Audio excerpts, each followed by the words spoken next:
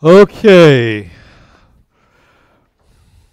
I think if I was going to choose for us to understand one thing out of the book of John, what I'm going to be talking about this morning is that. And that is, what does real Christian faith look like? What does it look like in everyday life? How does it manifest itself? How do we recognize it? And how do we recognize that which is what I would call a fake faith? There's a lot of talk these days about fake news, but a fake faith is probably one of the most dangerous things that a Christian can be exposed to and embrace, is something that's not real. We've had a lot of conversation around the church and around this community the last several months about the importance of absolute truth. Did you know that of evangelical Christians, only 1 in 3 who profess to be an evangelical Christian, only 1 in 3 believe in absolute truth? That there is an absolute truth. And that when the Bible speaks something that is true, it is absolutely true. It is not something that well, maybe it's true, or maybe it's true for you, but it's not true for me. No, if the Bible addresses it, it is true. And we can embrace that. But there is also a lot of stuff going on today that falls into the category of what I call faith with a small f. What is faith with a small f? Faith with a small f is faith in me. Well, I've just got faith in me that I'll get this job. I've just got faith in the event that I'm going to is going to be moving to me. I've got faith in this other person that they're going to be good to my family. I've got faith in, no, when we speak of Christian faith, what is Christian faith? What is it? It is faith in the person and work of Jesus Christ. The person and work of Jesus Christ. When I put my faith in me, or I put my faith in you, or I put my faith in this building, or I put my faith in anything else other than the person and work of Jesus Christ, then I'm putting my faith in something that has no worthiness of my faith. Can we get that? So when we're talking about faith or faith, we're talking about having a faith in the appropriate person and work and not in an event. People say, well, Pastor, when you go to the hospital with someone, do you pray for their healing? Sure I do. But do I have faith in their healing? Or do I have faith in the person whose healing is in their hands? And do I trust whatever decision Christ makes in that event to be not only okay, but the very best it can be? Boy, it got quiet all of a sudden. Do you understand what I'm saying? The events that surround what we call faith ministries today are not only disruptive to many people in terms of their genuine walk with the Lord, but what we find is they actually become in conflict with what God may be doing in their life. And when we come to trust in something, we had a good friend years ago in North Carolina, and she followed this one faith healer around all over the country. She came out here to Los Angeles. She went to Indianapolis, Indiana. Anywhere he was, she would fly there because she was convinced that he was going to heal her. Now, listen, I'm going to be talking about some stuff this morning that may make you a little nervous, and it's okay. In fact, I'm going to show a video clip that I've never shown this video clip that somebody didn't get mad at me. But that's okay too, because I want you to know that not only truth exists, but I want you to know what it is.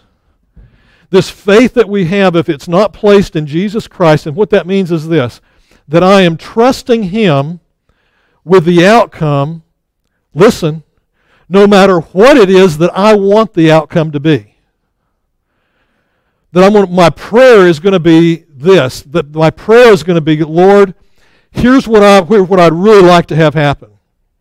Here's the healing I'd like for my body. Here's the healing I'd like for my spirit. Here's the healing I'd like for my temperament, whatever that is. but then to trust Him with whatever it is. Now, there are things biblically that we know we can pray for, and He says, if you'll pray for this, I'll give it to you. Wisdom is one of those things. If we'll pray for wisdom, God promises He will give us that.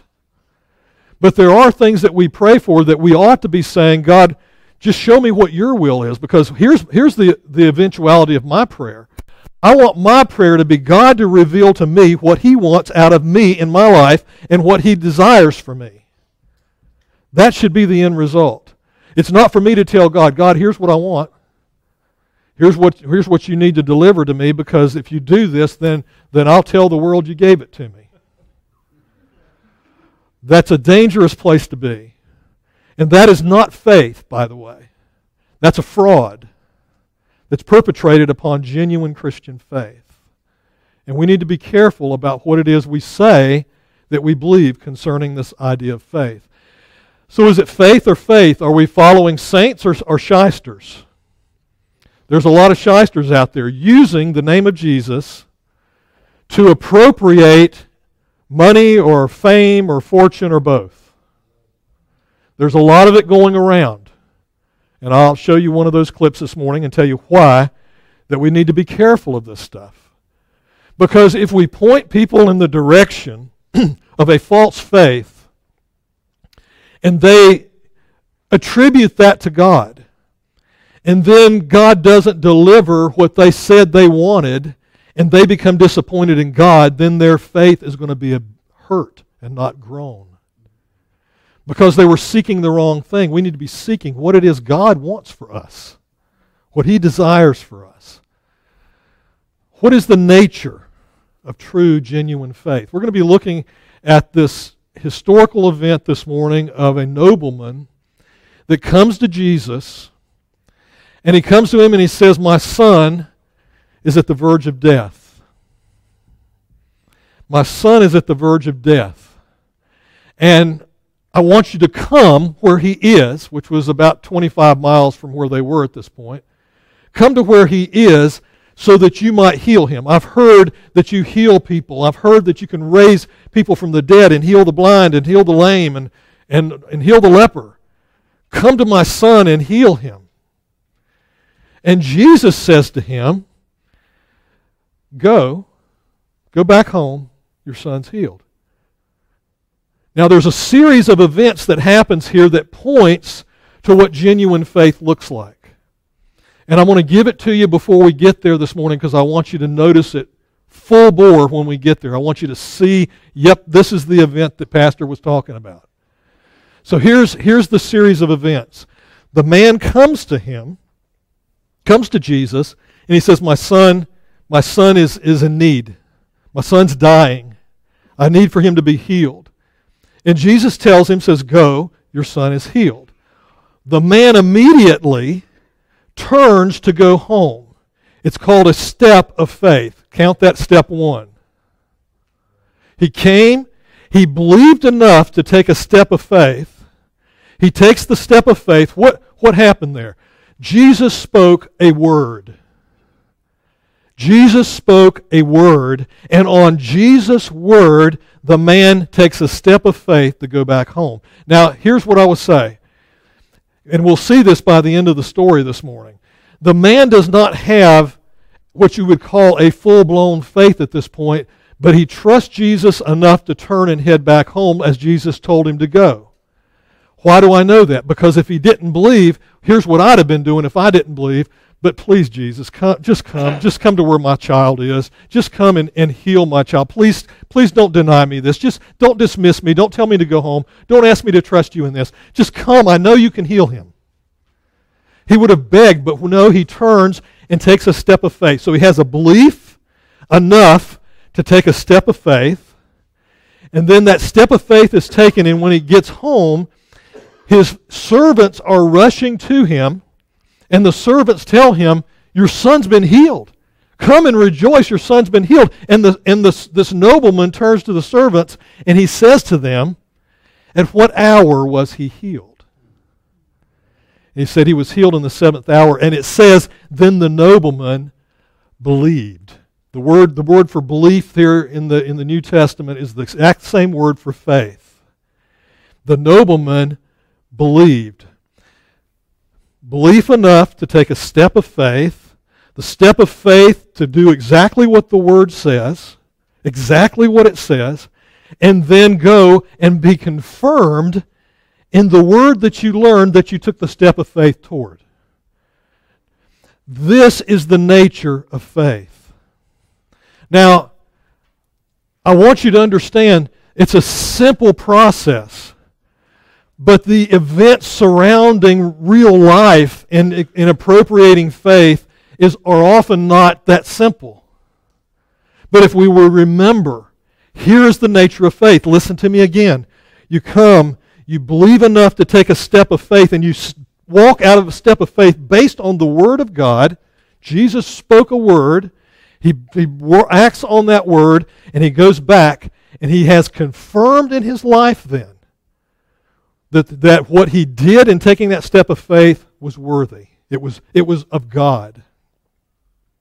Now, I've seen this over and over again in my life. I know when Jesus is moving, when God is moving, and he is directing me to a place or a person or an event, that sometimes I look at it and I go, I don't. When we got ready to go out to the prison to do the prison ministry, Carol came and said, this guy's wanting you to come out there and do this prison ministry. And I looked at my schedule and I went, I don't have time to do the prison ministry. You know, I'm up to here and I'm drowning.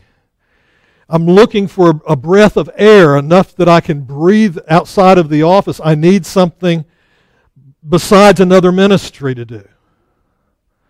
And when I knew it was right, the step of faith was to go and start that process. Now, here's what happened. Now, I'm about to give you a testimony, so listen to what I'm about to say. Here's what happened. I found now that when I go to do this prison work, where I was to be ministering to them, that I am revived. And I have breath, I have air, I have spirit, I have a love, I have a joy, I have a compassion for people that are there that is reviving in my life.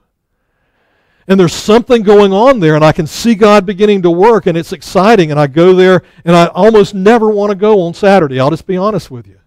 I almost never want to go, and I go. Just faithfully go, and I show up, and these guys, I can breathe. There's a revival taking place in me. That God gave me what I needed by my answering the step of faith to go and do what he said do. Does any of this make sense? Y'all are looking at me like, this is the nature of faith. So here, I want you to see this. Again, let me just be sure everybody's got what I've got so far. This is a faith in the person and work of Jesus Christ. It is a faith that His Word is true, and when His Word says do something, it doesn't matter if it's convenient for me or not.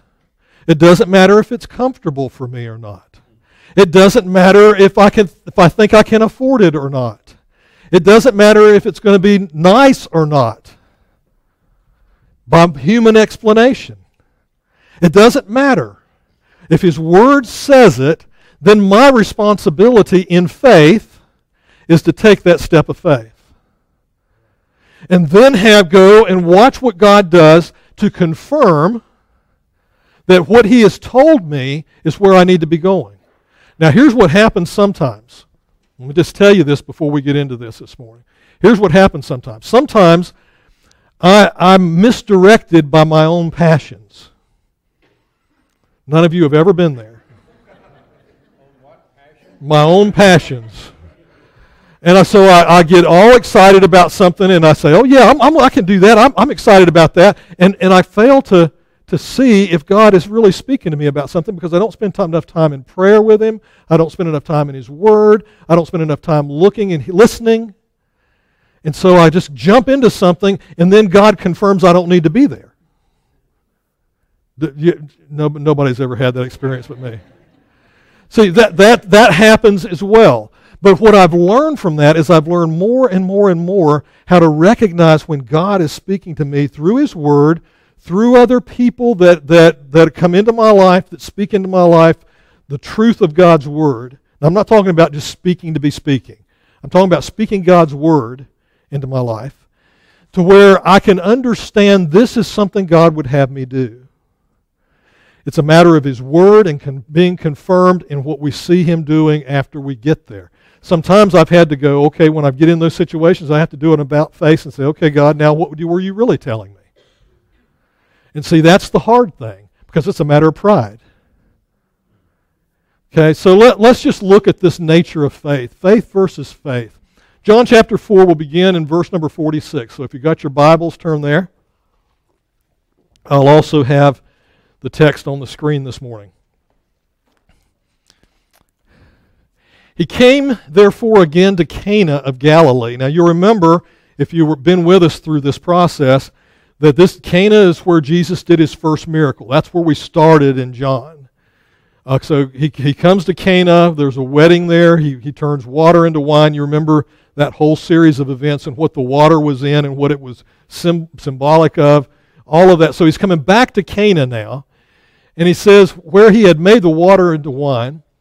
And there was a certain royal official whose son was sick at Capernaum. Now, let's just look at this. It's a distance of about 42 kilometers or 25 miles. Here's Capernaum. Here's Cana. So he's here, and the guy's wanting him to come back over here. Or vice versa, rather. So it's a distance of about 25 miles.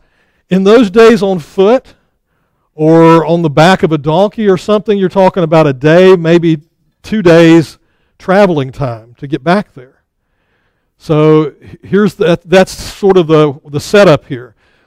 When he heard that Jesus had come out of Judea into Galilee, he went to him. So the man had made this journey specifically to see Jesus, and he was requesting him to come down and heal his son, for he was at the point of death. Now, some of us have been to the place that we get that telephone call and we have fear. You know, our child is about to die. I remember getting one of those telephone calls one September 1st. And my son-in-law says to me, now, don't panic. Now, when your son-in-law says don't panic, what do? Automatically, it's time to panic. Don't panic. Carrie's okay. But she fell 25 feet head first onto an asphalt surface in a parking garage. And she's pretty busted up, but she's okay. And all I could think of is 25 feet head first onto asphalt. How does anybody survive that? I couldn't fathom it. And she was broke up. I mean, both arms broke. We found parts of her wrist up in her shoulder.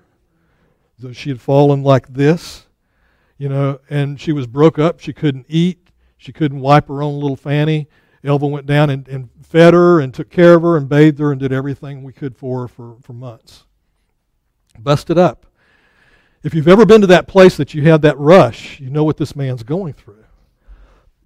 He's going into a place of fear because his son is about to die.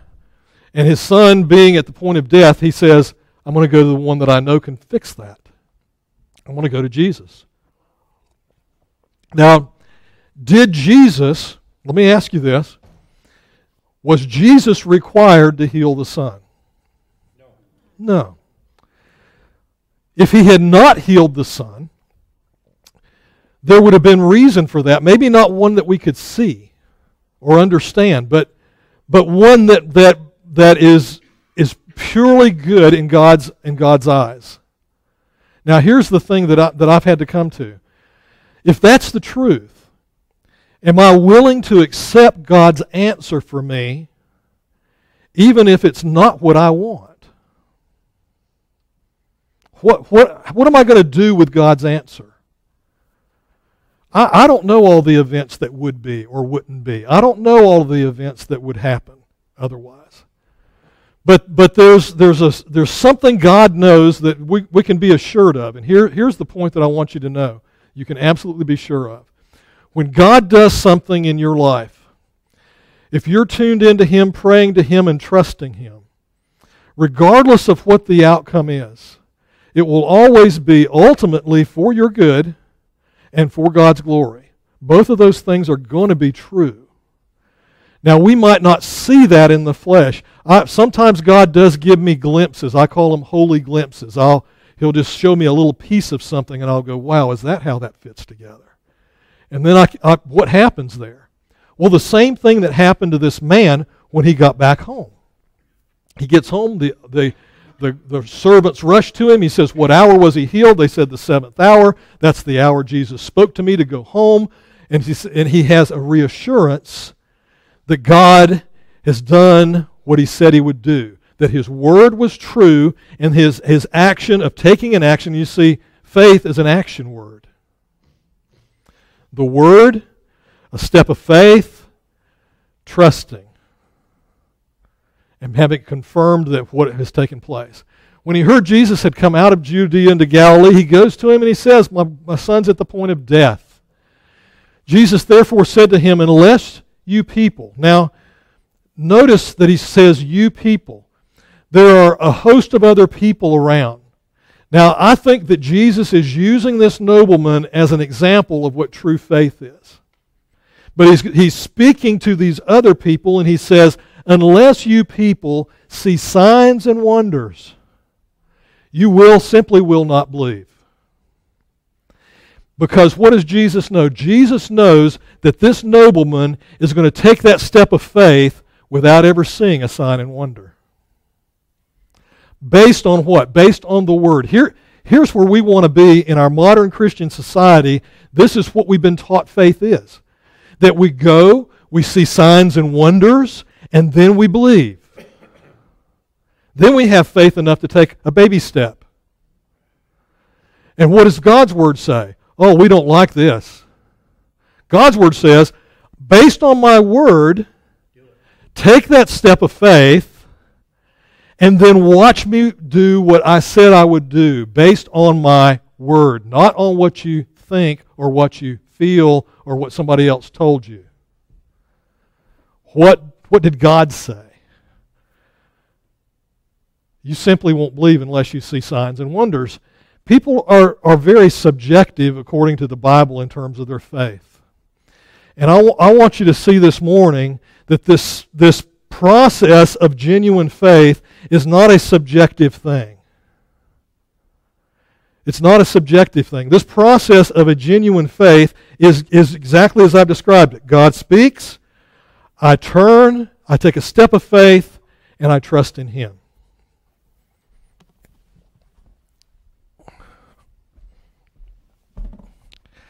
How many of you believe that chair will hold me if I sit down in it?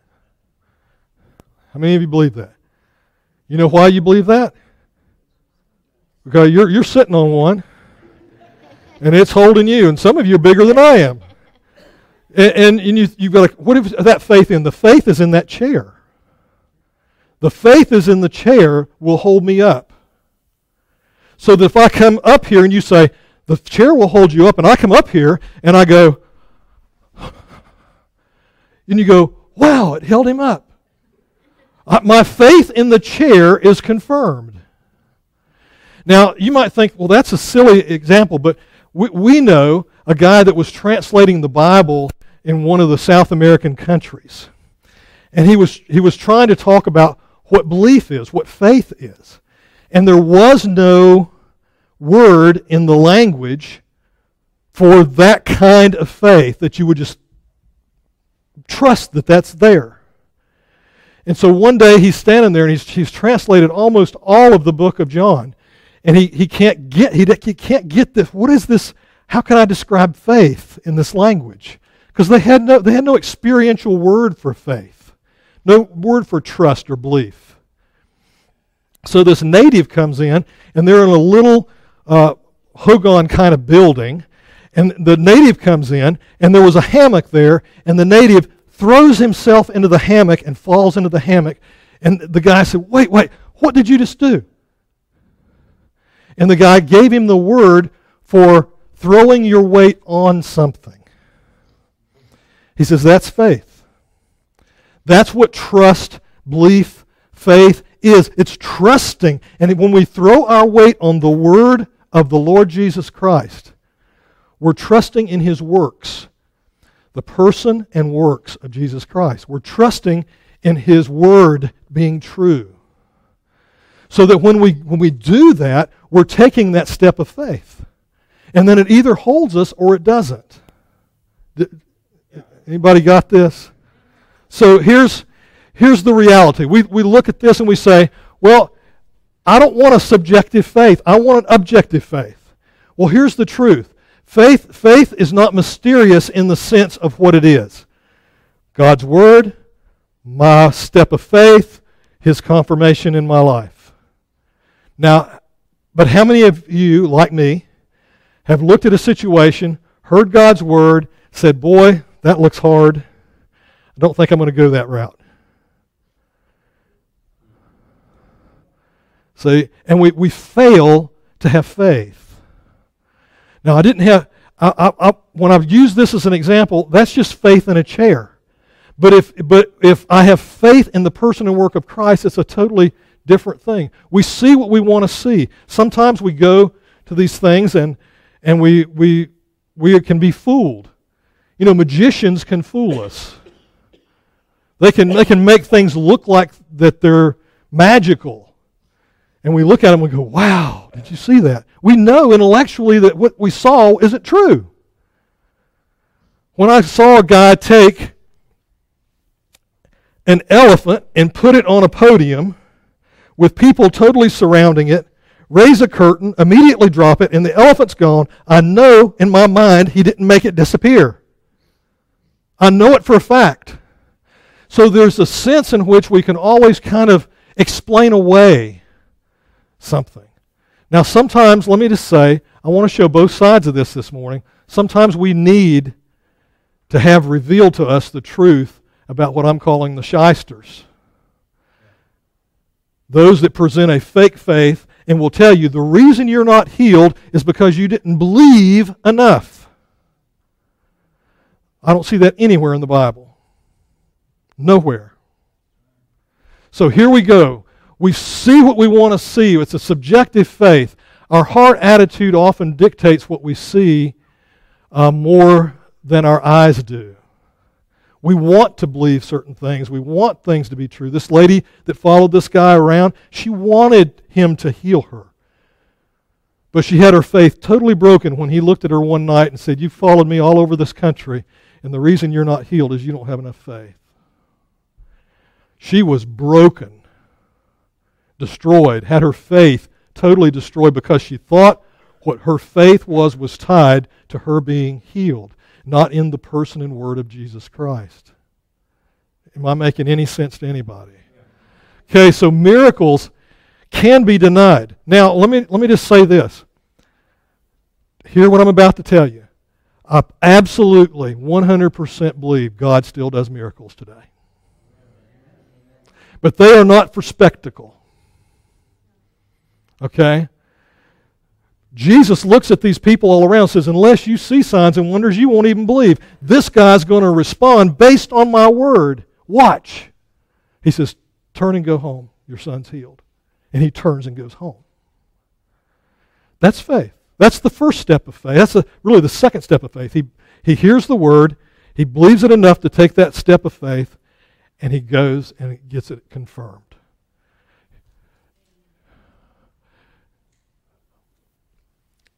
So these acts, these miracles, they can supplement our faith. But the miracle itself should not be the reason for our faith. Can I say that again? They will supplement our faith. They will encourage us. They will strengthen us. But they should not be the reason for our faith. Unless you see signs and wonders, you're not going to believe. Jesus is fussing at these guys.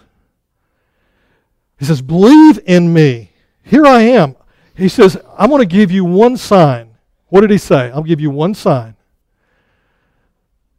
The third day, the temple will be destroyed, and the third day I will raise it up again.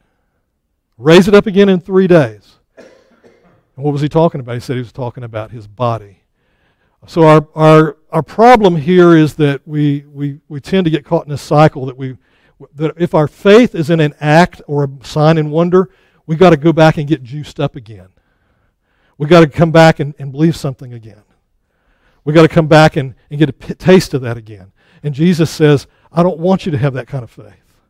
I want you to have the kind of faith that says, if I was raised from the dead and died on the cross for your sins, atoned for your sins, and was raised from the dead, giving you newness of life, I want you to believe. Have faith. Trust. Throw your weight on.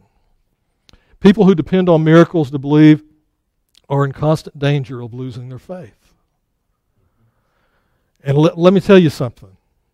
Let me give you a warning. Here's a big red flag warning. The enemy will use that fact against you if you're trusting only in a miracle happening in your life every week. Listen, a miracle by definition is something that's not the norm of God. By definition, it is not the normative way of God.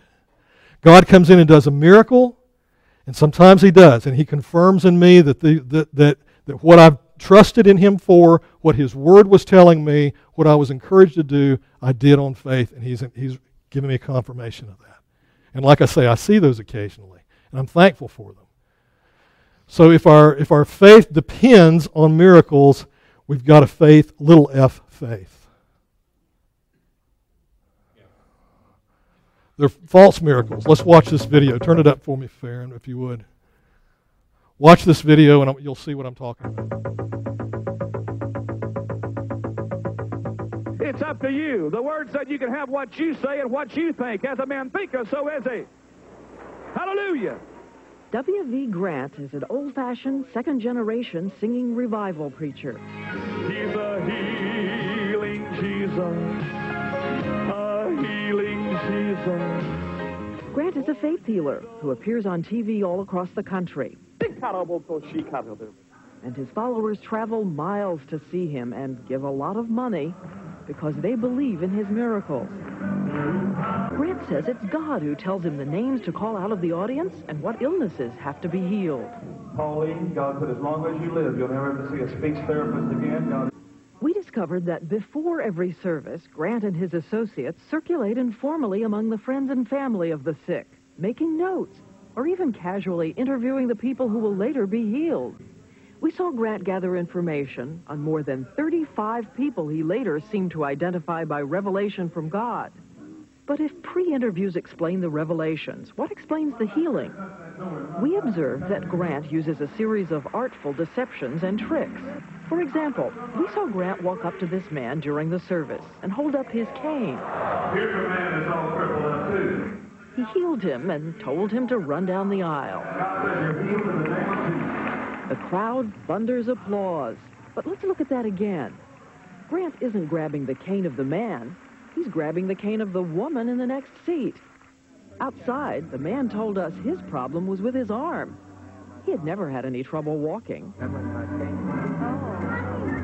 That was the lady. And when we questioned the people Grant had lifted out of wheelchairs, everyone we talked to said they could walk all along.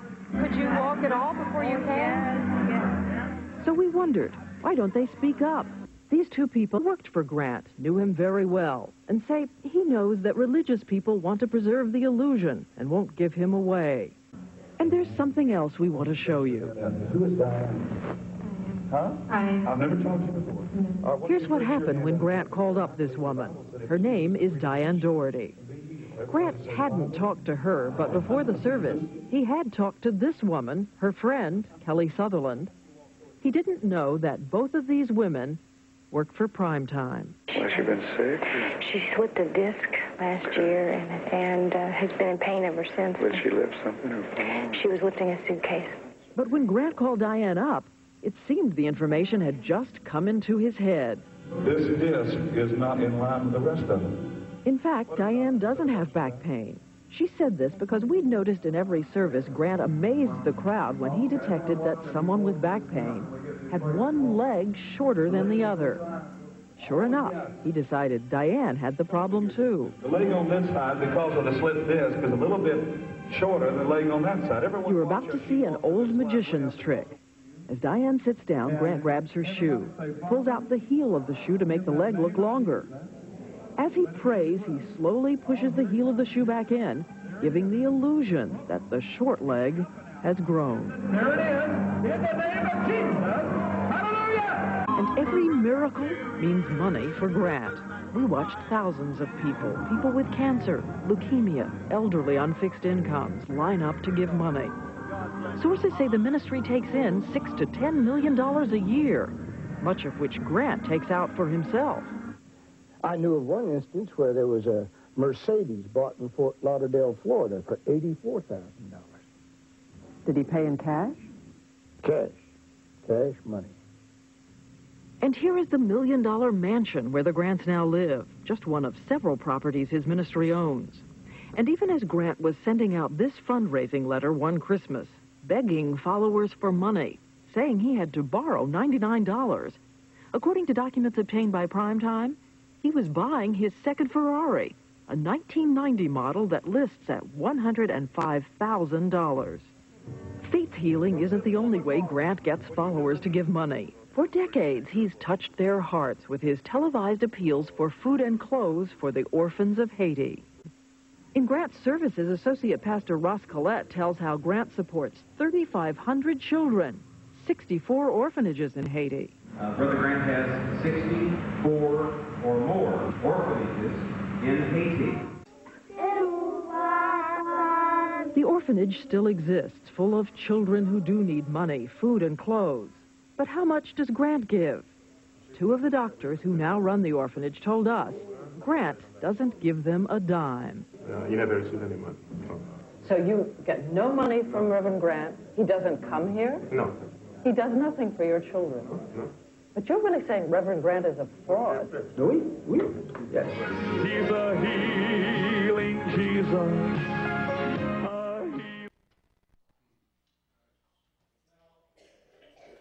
Why do I show you this? I want, anytime something like this is done, it darkens and blackens the name of Jesus Christ. Because as soon as somebody exposes something like this, then people say, well, that's the way Christians are. That's the way all Christianity is. That's what faith is all about. It is not about that. It has come to be about that in America and throughout the world. When we go to Africa, who are they looking for? They're looking for Benny Hinn to show up. They're looking for this guy to show up. Why? Because they're seeking the signs and wonders Jesus spoke about. So I don't want you to be disillusioned when you see this kind of thing, because there are frauds out there. There are shysters out there that will use even the name of Jesus to try to game the system, to try to do something that is evil in the sight of the Lord. But just because there are those people doesn't mean God doesn't still do miracles. It doesn't mean God is not hearing you. It doesn't mean there isn't a genuine faith that you can count on. And I want you to hear me today. That faith where you hear the word, you respond by a step of faith, and you have confirmation is a process that's going on over and over and over again throughout all of history, and it still is happening today. That's what faith is. It's trusting in His Word. Miracles. Matthew 16:4 says this, "An evil and adulterous generation seeks after a sign, and a sign will not be given it except the sign of Jonah. And he left them and he went away." What was the sign of Jonah? Tear down this temple and I'll raise it up again in 3 days. The sign of Jonah being in the belly of the whale for 3 days and then coming out of the belly of the whale. He says, that's the sign you will get. And that's the only sign I'm going to give you. So when you see that, when you see Jesus go into the grave and then come out of the grave 3 days later and go back into heaven sitting at the right hand of God as your intercessor, you can trust that Jesus with that same power of resurrection is still working in our lives today. And I want you to understand that's true, in spite of all the garbage that goes on that's to take away from the very person and work of Jesus Christ. So to believe, to have faith, is what it isn't just what I choose to believe, although that's what this generation has come to believe. If I believe it, and I'm sincere in my belief, it doesn't make any difference if it's true or not. If I'm sincere in my belief that that's enough, that that's good faith, and that's simply not true. That we believe the truth and not have the truth dictated by what I believe. Do you see what I'm saying? To feel something is true for me. We had a lady visited this church for a while. Elvis spent a lot of time with her. Some of the rest of you have as well. She doesn't come here anymore. Do you know why she doesn't come here anymore? Because she told Elva, I don't go there anymore because her this pastor insists on there being an absolute truth and that Jesus is that truth as far as salvation is concerned.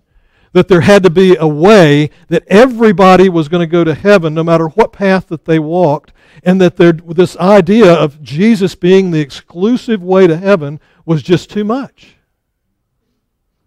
Well, I'm going to speak the truth anyway. That's what the Bible says. John 14:6, Jesus makes it clear, I am the way, the truth, and the life, and nobody comes to the Father except by me. And I'm going to preach it till the day I die. And there will be some that will walk away because that's just not tolerant. Listen, intolerance is not speaking the truth and allowing somebody to go to hell for not speaking the truth. It's not just, belief is not just mental assent. I can come back here and I can go, I believe that chair will hold me. I believe it. I believe it intellectually. But until I throw myself into that chair, I haven't believed in the way that the Bible talks about faith. Faith is following, it's doing what God says do. James says, make me not just a hearer of the word, but a doer of the word. The personal trust in the person and work of Jesus Christ. Verse 49, the royal official said to him, Sir, come down before my child dies. Jesus said to him, Go your way, your son lives. The man believed, took a step of faith. What did he believe? The word that Jesus spoke. And he started off. He started off. Romans 10:17 says, So faith comes by hearing, and hearing by the word of Christ. The power of the word of God can produce faith in what is true. Now, what this guy said, Grant said, is not true. You can't speak your own future. You cannot. That is not biblical. As a man thinketh in his heart, so is he. That's true. But it doesn't mean that you just get anything you want that your flesh wants. Because that's not good for you. Jesus wants what's good for you. Believe the word that Jesus spoke, and he started off. So here's the cycle. He says, go your way. Jesus speaks the word, go your way, and he starts off. That's the cycle. He calls for a step of faith, an action that turns our biases into action based on what Jesus said, not on our biases. It's an objective marker. It's not subjective in any way. And as he was now going down, his slaves met him and saying to him, the son was living.